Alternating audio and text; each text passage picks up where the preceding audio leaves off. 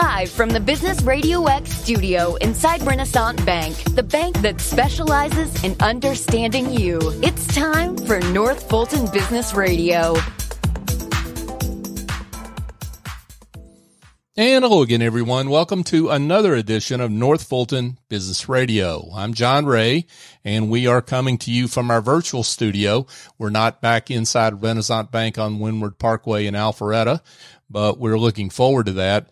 The folks at Renaissance are busy right now, and they're busy helping small businesses with a lot of their needs, including second round PPP. And here's what my suggestion to you is, folks, if you like the big bank experience of where you're at right now, and you like automated voices, and you like 1-800 numbers and all that kind of stuff, and you don't really want to talk to a real person, don't go to Renaissance Bank. But if that's what you're looking for in terms of better service, if you're looking for personal service, Renaissance is big enough, I have found personally, to be handle your needs small enough to do it in a personal way. So go to renaissancebank.com, find their local office, some 200 across the South, ready to serve you, and give them a call and go make an appointment and go see them. And I think you'll be glad you did. Renaissance Bank, understanding you, member FDIC. Now I want to welcome John Fitzpatrick. John is the president and CEO of Force Marketing. John, welcome. Thanks for having me, John. Great to have you. So tell us about you and Force Marketing. How are you serving folks out there? Yeah, so Force Marketing is a marketing technology business. We specialize in the auto industry. We work with car dealers all over the country. For those that don't realize, there's actually 17,000 new franchise dealers all over the U.S., and only about 1,000 of those stores are owned by the big publicly traded brands like AutoNation and Penske. So there's 16,000 small business owners, probably like a lot of your listeners, that have anywhere from 1 to 10 stores in their local market, and we help them get more efficient with their advertising and marketing spend, and also get more personalized in their communication to their consumers. And we've been doing that for the last 15, 16 years. Wow. Congratulations on surviving a lot of ups and downs over time. That's awesome. Yeah, two crises, right? We saw the financial one hit early on in our lifetime from a business perspective, and didn't think we'd see something like that again. And then obviously saw something totally different, but equally as impactful last year. So thank you. Yeah, there's a lot of good people in the business that have allowed us to weather that. We leaned on the great culture. So that's terrific. That's terrific. Now, why are you involved in the automotive space? I mean, you've got a personal connection there, I think, right? Yeah, that's right. I really grew up in the store. I was the kid on the golf cart driving around my dad's lot. He had a long career in auto, still in many cases does. And so I got to see through his lens as an operator, a general manager of big volume stores, mostly in the Southeast. I grew up in Fort Lauderdale, Florida. That's also where AutoNation, which is our country's largest retailer, is located. In the late 90s, early 2000s. He joined the executive team there and helped start AutoNation and build that brand up. And so through the corporate lens, but also through the retail, dealership lens, sort of through him, I got to learn a lot about the business. And one of the things that I saw alive and well as an opportunity from a business perspective would be to drive efficiencies in the advertising and marketing of each dealership. And I understood that there was a lack of data and technology being used, lack of personalization. As many of you may have experienced buying your car. There's nothing more frustrating than, when you buy a car from a dealer and 2 months later they're asking you to trade your car in. And you're like, I just traded my car in to you, actually, and now you're telling me to come back in. It's disconnected, and that's a problem, right? I mean, especially in today's world where we expect our retailers to know a lot about us and to properly communicate with us. We've been very, very focused on helping dealers, evolve that dealer to customer shopping experience, and it's what our tech does. It's what our services piece does, and And so, we feel like we're helping in a big way in that category. You mentioned how auto dealers are a lot of them are small business owners, and I would imagine they have the same issue that other small business owners have when it comes to marketing themselves. A lot of what they might do before you intervene, I'll say, is maybe seat of the pants. I mean, as you say, it's not based on data and the results that come from that data. Yeah, it's getting a lot better. Don't get me wrong, but there is still an element of spray and pray, and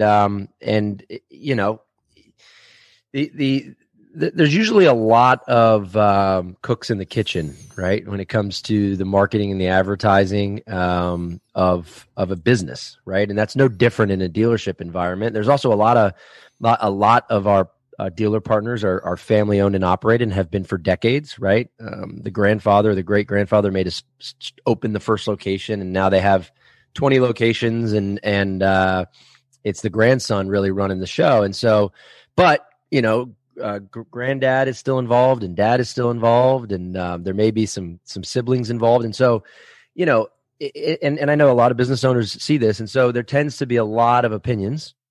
And different people want to try different things, and then they have different relationships with different marketing agencies or marketing partners that claim that they can come in and help, drive a business need. And so what happens is there's just a fragmented communication channel, and they're trying different things that will work, and oftentimes that just leads to a poor experience for the consumer. And so what we're really built around is dialing into a dealer's first party data, the data that they already sit on, that they understand who they've sold and serviced cars to for decades. I mean, it's very, very often that a dealer partner of ours has been in operation literally for 10, 20, 30, 40 years.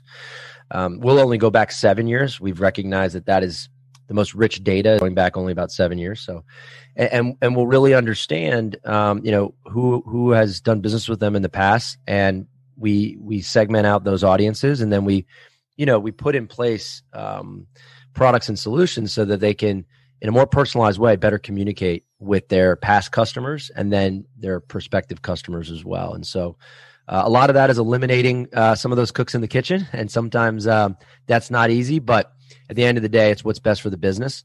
And we bring in strategy, and we bring in goals and outcomes that they're looking to achieve. Oftentimes, John, and I'm sure your listeners know this, you can get distracted in today's digital marketing environment, focusing on, funnel metrics like cost per click or bounce rate or, time on site. And those are important metrics, but the metrics that are most important are the ones that are driving your business forward. And in our case, it is sales of new and used vehicles and what we call ROs, which are repair orders. How many repair orders is the service lane producing? And really, we stay connected to the outcome. So when we have an advertising spend, we tie it to cost per dealership, a cost per vehicle sold, or a cost per vehicle serviced. And so, anybody that's listening that owns a business, I would say, even if you're not a car dealer, what we have found in auto is tying it to the outcome that you're looking to generate, regardless of the advertising and marketing expense. In our opinion, and what we have seen over some time now, is the best way to anchor your strategy. So, talk a little bit about what are the first steps when you engage with a new client? Talk about how that works and how, I'm interested in hiring you to overhaul my marketing. How do you engage with me, and what are kind of some of the first steps in changing what I'm up to? Yeah, well, first of all, we are solely focused on the auto category. So Sure. You have to be a new car dealer to want to speak with us. However, I think we look at things in a way in which many top-end marketing and advertising, certainly technology-driven ones, look at things. And that's the connectivity to data, right? How much data can you get your hands around? And then there's a component to data, which is not all data is perfectly clean. In fact, most is not. Most data sets are not perfectly clean. So you got to go through a cleansing process to figure out of the data you're collecting, out of your CRM or out of your management system, how much of that is still relevant and how much of that needs to sort of been thrown out. You can also connect in almost any category with third-party data sets that'll give you an idea of the prospects in your market.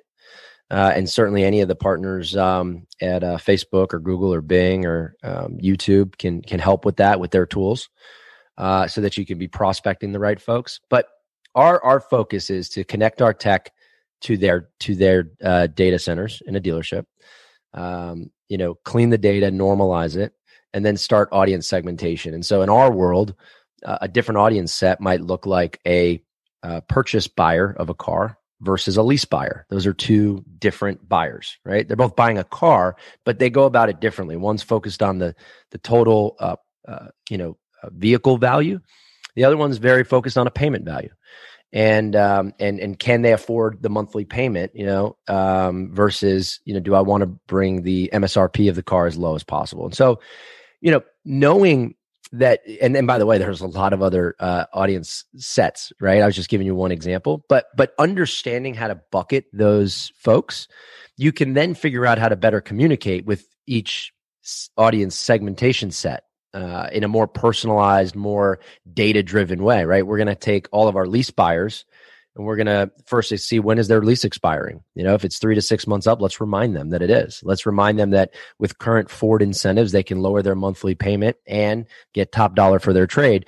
Let's not do that every day, though. Let's do that when it's relevant to the consumer. And I know that I'm sure a lot of your listeners, you've either gotten an email or a mail piece in your mailbox, and it was totally irrelevant to where you were in the life cycle ownership of your vehicle, and it frustrates you. And we are looking to eliminate that. That's waste ad dollars for the dealer. That's a poor customer experience for the consumer, and that might give them an opportunity to start looking to another brand or another dealer in their hyperlocal marketplace. And so if we can improve that, we know that we can improve their business in a big way. And that's that's sort of what we've been focused on. A small example, but think about that across a lot of different audience segments and a lot of different channels, right? We're focused on omni-channel too. So while digital is important, in auto, for example, the average person spends a little over 70 days from the start of searching for the right vehicle till the actual purchase. So that's a long journey. J.D. Power has told us that across those 70 days, they're spending more than 14 hours online alone, educating themselves and trying to figure out the right price, the right financing, the right trade-in value. And so if we can understand that the consumer is operating and interacting with this purchase across an omni-channel experience, they're not just going to Google, right? It's part of it, but they're also going to Facebook. They're also watching video at an increasing rate, especially when you see the cord cutting and where linear TV has gone, right? The opportunity to connect with audiences in streaming media is incredible. Mail and email is still effective if handled the right way. Text marketing is increasingly in our surveys what consumers would rather, how they would rather communicate once they've identified the right retail partner. So, understanding that omni-channel sort of path to purchase is really important as well. And so we look for all of that, and that's where the strategy comes from. It's all data driven. It's all omni-channel driven. And then we will figure out the right budget and then go from there and then constantly optimize. That's the other thing, right? Don't set and forget a budget. You need to be optimizing based on the results every single week if you could, but certainly every month and every quarter. So probably more than you wanted, but that's sort of how we think about things. And that's how I think a lot of folks, when they're attacking their advertising and marketing, should be thinking about, a data-driven omni-channel approach to connecting with their consumers. Well, if you're interested in return on investment, you're going to be doing that, right? I mean, that's really the whole point is working off what the data tells you and then going from there. And that's what you're specializing in. That's great work. John Fitzpatrick is with us, folks, and he is with Force Marketing. He's the president and CEO of Force Marketing. So another key metric of long-term success is, being able to make acquisitions. You just announced one. So, and it's your first one, right? It's our first one, right? Awesome. You got to get that one right, and don't mess that one up. Congratulations! Thank you. Yeah, we're really excited. I mean, it was actually as acquisitions go, even if you do them really well, they can be messy, and this one was sort of simple in the sense that the culture was an immediate fit. The culture they have been building out in Houston, Texas, GSM is the name of the company. Prior to shortening to GSM, they were GS Marketing. They've been in business for 33 years, built a phenomenal culture. We were having interviews with their leadership team who had been there for 17 years and 22 years. And then the folks that work underneath them, 8 and 12 and so on and so forth. And so we knew there was something special there. Oftentimes when you got a great culture, you've got happy clients.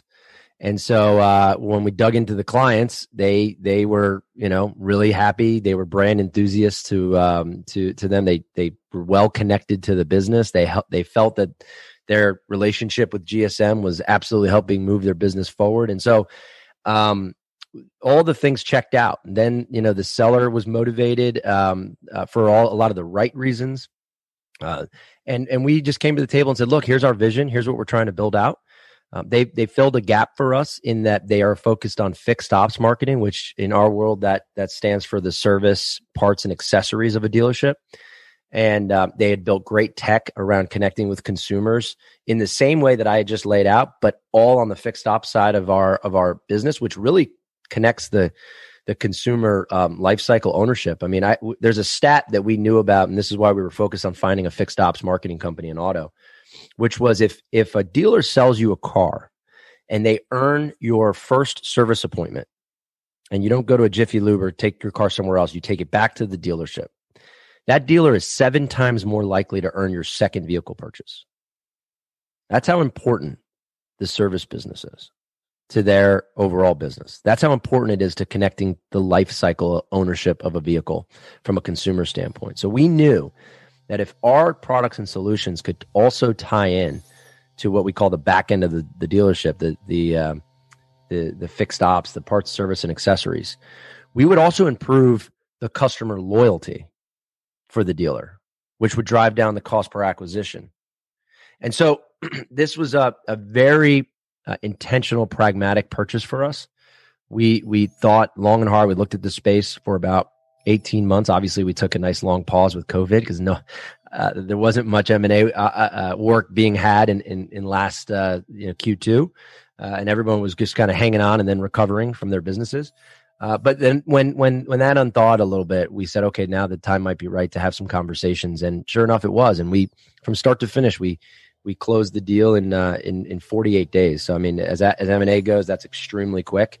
It just pointed to how well fit this was for us. So we couldn't be more excited about our new family in Houston, Texas, and the great work that they're doing. We will keep the brand alive and well because they got great brand equity in our space.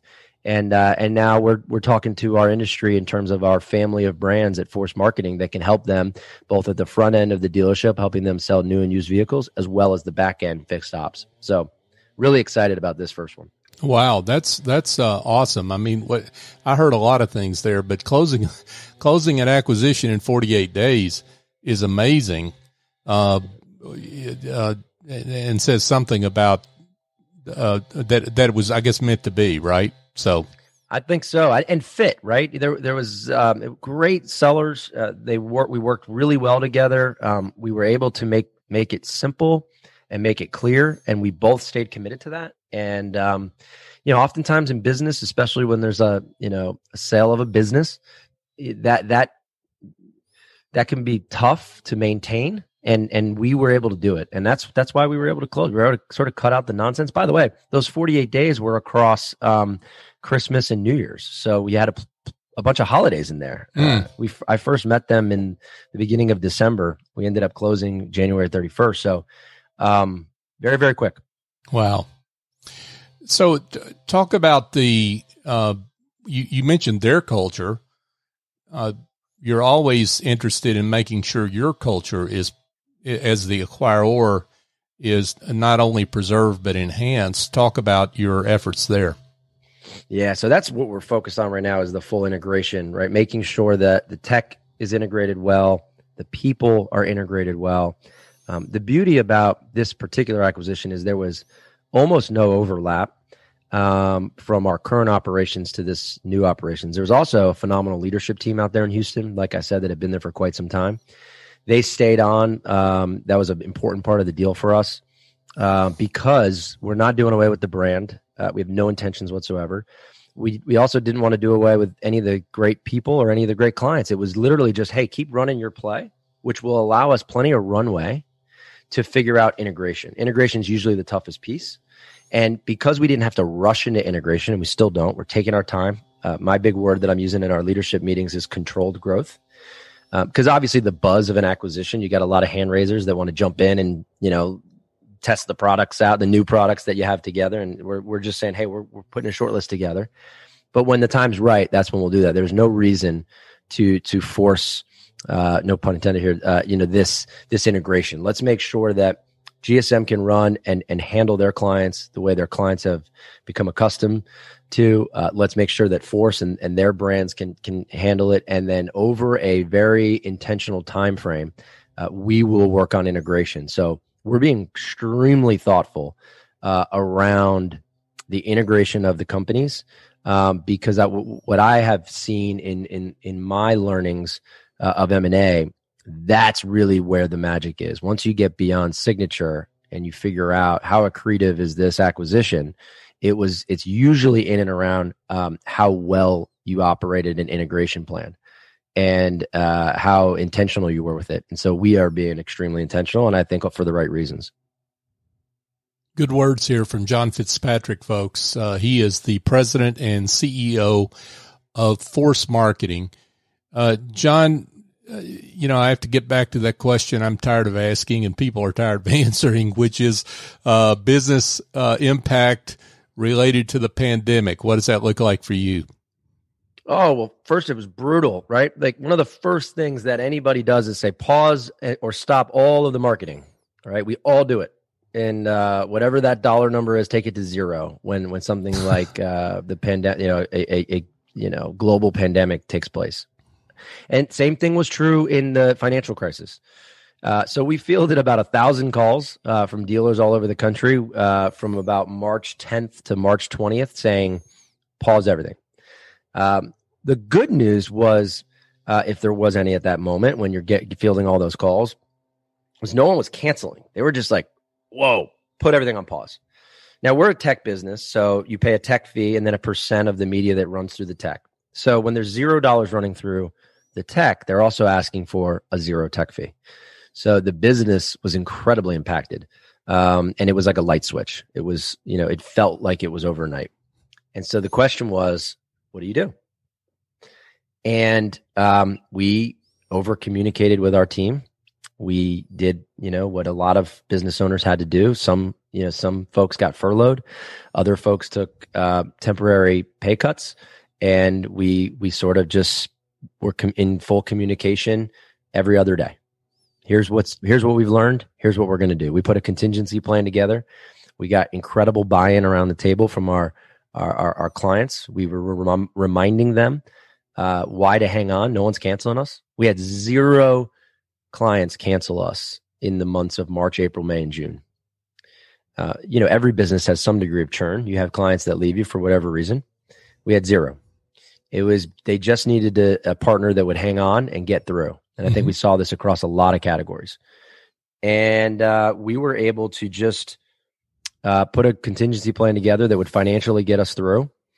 We had our folks lean into it. And then when it expired, we had a plan to sort of get everyone back to normal, if you will. Although, unfortunately, even though the marketing dollars flipped off like a light switch, they have been coming back like a dial and a slow dial. And so dollars are just coming back sort of, okay, let's put, more dollars into play. Okay, let's put more dollars into play. And that has been, something we've had to sort of work through. But again, very, very small cancellations, single digits, one hand. You can count the number of rooftops that have canceled us in the last 12 months. Majority of them we have stronger partnerships than ever before because now we've gone through a crisis together. So there's a lot of love and respect there on both sides. And same thing with the culture internally. And so now that we're looking at, an incredibly strong car market, profitability for dealers is higher than it's been in decades. And when your clients are making money, that's good for the business. That's great for the business that you might have. And so now we're in a really good spot. The timing of everything, especially at our first acquisition, couldn't really be better. And I think by and large, at least in the auto category, we seem to be beyond COVID-19 from a business perspective. That's great. Now, what do you see ahead for automotive dealership marketing? What does that look like here in 2021 and going forward? Well, I think that anytime there's a crisis like there was, it opens everyone's eyes, right? And that's sort of the blessing in disguise of moments like this. Certainly, a lot of people lost their lives and have been greatly affected by the tragedy that was COVID-19. But from a business lens, most businesses that were able to survive have gotten better that I've seen and that I've read about. And because they're really focused on, not just the top line revenue dollar, but how much of that makes it to the bottom line of their, in their pocketbooks. And that's an important metric for business owners to always stay aware of. And we saw it in auto as well. And so to answer your question, I think there will be less spraying and praying because there's going to be less dollars that go into marketing and advertising. It was already inflated. Dealers hopefully will continue to fine tune that rather, that area of their business, that line item, that budget for marketing and advertising, and make sure they're better connected with their consumers. And that's something we've been preaching for 15, 16 years. It's some of the clients that are still with us since day one understand that we drive a lot of value in that category of their business. But I think by and large, dealers will become better communicators of their brand promise in their hyper-local markets and realize that it's not about the $499 offer on the vehicle. It's oftentimes about all of the other things they're doing in the community, how their brand resonates with their local market, how they communicate through all of the channels that I discussed, and if there's proper personalization in those communication channels relevant to where meeting the consumer where they are in their journey, they have a higher degree of earning the business. And I think that's one thing we all learned. And I certainly see it in auto. So I think you'll see better communications from our dealer partners in all these markets as a result of the pandemic. So, John, this has been great, and lots of great news and progress and success from you. Congratulations on that. What does the future look like for the company itself? And do you have any more acquisitions that maybe are on the horizon? What does that trajectory look like for you? Well, we're focused on the first one first, but look, we've been looking at this space for the last 2 years as an opportunity to consolidate. It's extremely fragmented, not just on the dealer side, but on the vendor side. There is a big opportunity for future M&A opportunities for Force. There likely will be. But right now, we're very focused on full integration of GSM and making sure that this works. So nothing immediate. And the future for Force really, is never been brighter. Everybody that works within our organization has learned that through this acquisition, we're able to fly higher and fly faster. And when you're able to do that, there's opportunity all over the place. And we've always been that way. We would prefer to create career opportunities and advancement opportunities internally before we try to find a net new person. We very much believe that the folks that have already been committed to the business and have been trained up on the business should get the opportunity to grow with the business as the business grows. That's always been sort of part of our culture. And now that's just accelerated, right? When you go through growing inorganically by way of M&A. So great opportunity for the folks in Houston with GSM, great opportunity for the folks in Atlanta and everywhere else that we've got about 25% of our employees are, in various states and various markets working from their home. And then we also have a small satellite office up in New York City. So across the board, there's opportunity, and we're excited about that, and so are they. That's awesome. John Fitzpatrick, folks, the president, CEO, founder of Force Marketing. John, this has been great. And I know that there's some folks out there that may want to be in touch. So let's get to the most important question. How can they do that? How can they be in touch and connect with you? Well, if you go to our website, forcemarketing.com or forcemktg.com, you can get to any of our brands. Our technology business, we're hiring developers, Helix Technologies. It's drivehelix.com. GSM is gsmarketing.com out of Houston if you're in the Houston area. We've got obviously the Force brand that'll get you to any of them. And then WeDriveAuto.com. We Drive Automotive is our brand that specializes in text, email, and mail. It's the nurturing part of the consumer experience where you're reminding them the different offers that you have at a dealership and sort of pulling the levers when you see them come up. And so in any of those brands, we have opportunities right now. So we would welcome that. I think there's a careers section of the homepage on Force Marketing that they can go to that's just labeled "Join Us," and we hope that many of your listeners that are looking for career advancement and career opportunities will do just that. John Fitzpatrick, folks, with Force Marketing. John, it's been a pleasure. Congratulations on your success, and thanks for being with us. Thanks for having me on, John. I appreciate it. It's been great. Yeah, thank you. Folks, just a quick reminder, if you've got an administrative task in your business that you need to get off your plate, that you need to let somebody else handle so you can handle important things like customer service and building your revenue, my suggestion is go check out Office Angels, officeangels.us, operated by Chief Executive Angel S.E. Escobedo. They handle administrative tasks, bookkeeping, other items that you as an owner shouldn't really be dealing with on a day-to-day basis. And Essie has angels that fly in, get the job done, and fly out. And they do it on an ongoing or as-needed basis, and they do it virtually. So, a pandemic does not scare them in any way or change what they do. So you can go to officeangels.us, or my suggestion is just give Essie a call. 770-442-9246. First, tell her I suggested you call her, and I'm suggesting this, by the way, because I use her services, and explain what your problem is, and Essie will talk out a good solution for you. 770-442-9246, Essie Escobedo at Office Angels. And folks, as we wrap up, just a quick reminder that we are on all the major podcast apps. You can find us on all of them, Apple, Google, Spotify, what have you.